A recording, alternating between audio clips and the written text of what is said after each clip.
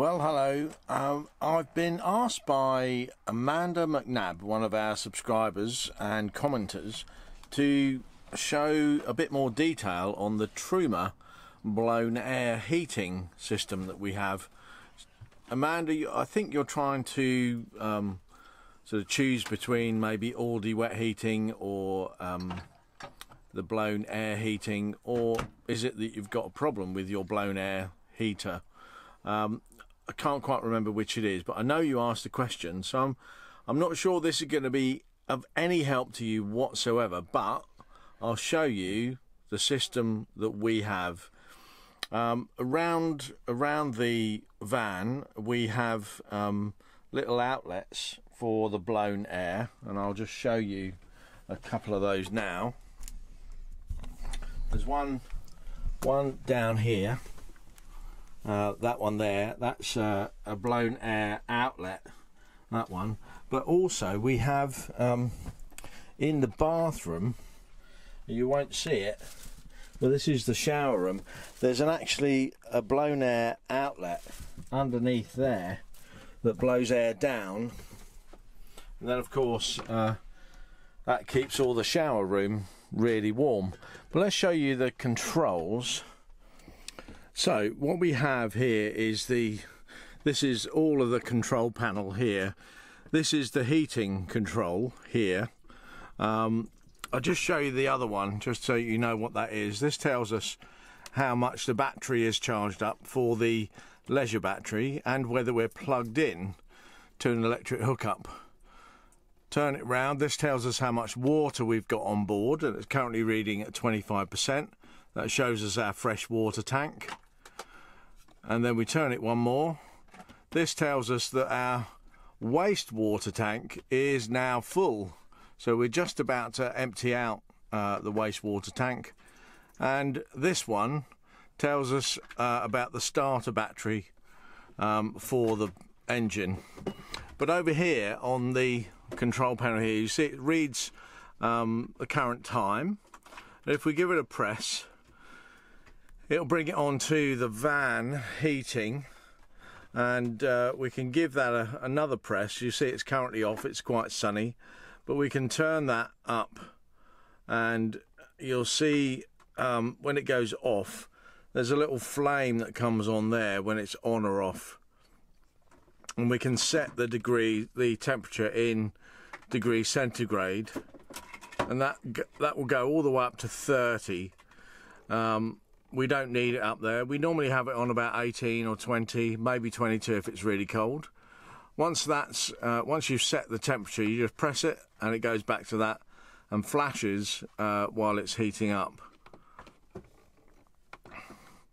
So next is the water, and that works on the same. It's on eco at the moment, or we can go it on hot or boost if we want it to really get hot quickly. Or we can turn that off. If we're trying to conserve energy on the batteries, we'll turn the water heater off. Normally have it on eco or hot if we're plugged in to the power. This is for us to choose the type of power that we're going to have on the heating and the hot water. We currently got it on electric 2 kilowatt. We can turn it down to electric 1 kilowatt. A mix of gas and 2 kilowatt, a mix of gas and 1 kilowatt. Put it on gas only, so that will go on to gas only heating. When we're plugged into electric at 16 amps as we are today, we keep it on electric 2 kilowatt. If the ampage on the electric is not that great, I'll turn it down to 1. I'll turn it down to 1 just to give it a bit more chance of staying on and not tripping off. Then we've got the fan power for the blown air, and we can, I've got that switched off at the moment, but we can turn that up, and each of these blades will sort of go dark. When the heating's on, we can turn the fan up.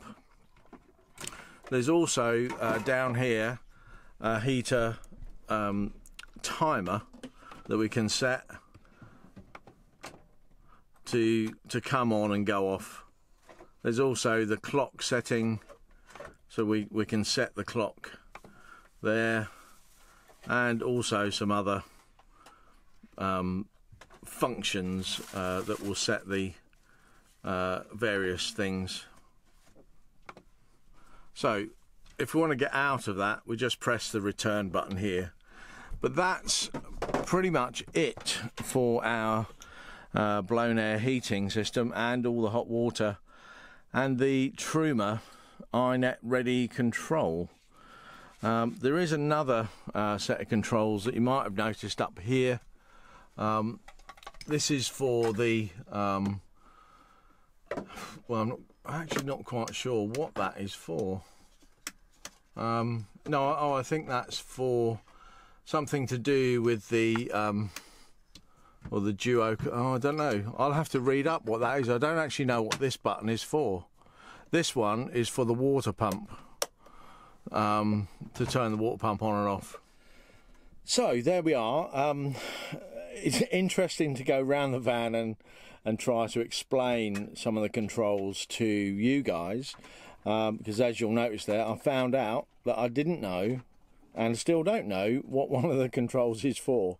We've got all the sort of books and stuff in here, in this cupboard here, so I can just get those out and make sure that we know what that's for.